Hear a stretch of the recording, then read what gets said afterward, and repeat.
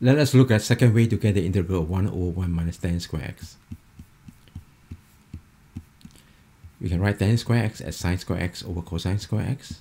The common denominator will be cos square x here, then 1 here you get cos square x minus sine square x. Flip it upstairs, you get cos square x, downstairs is cos square x minus sine square x. Write the cos square x in terms of double angle formula for cosine, it will be 1 plus cos 2x divided by 2. Downstairs is also another double angle formula for cosine, which is cos 2x. Half out of the integral, and then you have integral of 1 plus cos 2x divided by cos 2x.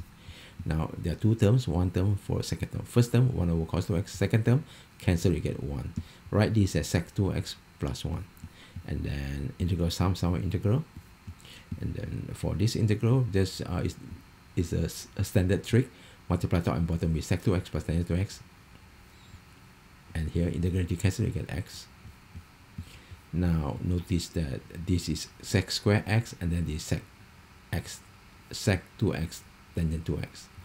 The derivative of sec 2x is sec 2x tangent 2x times the derivative of 2x is 2, but there's no 2 here, you need a half. Similarly, derivative of tangent 2x is sec square 2x times the derivative of 2x is 2. There's no 2, so you need half. So you need, there's a half here, there's a half here. Pull out the common half, you put it here. So this whole thing is the same thing as that. Half out of the integral, and then you have integral d sec 2x plus tan 2x over that. That is ln absolute sec 2x plus tan 2x. Don't forget the plus x here. Plus c, and then there's half here. Done. Thank you for watching. Hope video is informative, helpful. Before you go, make sure you subscribe, share, comment, and don't forget to hit or smash the like button. See you.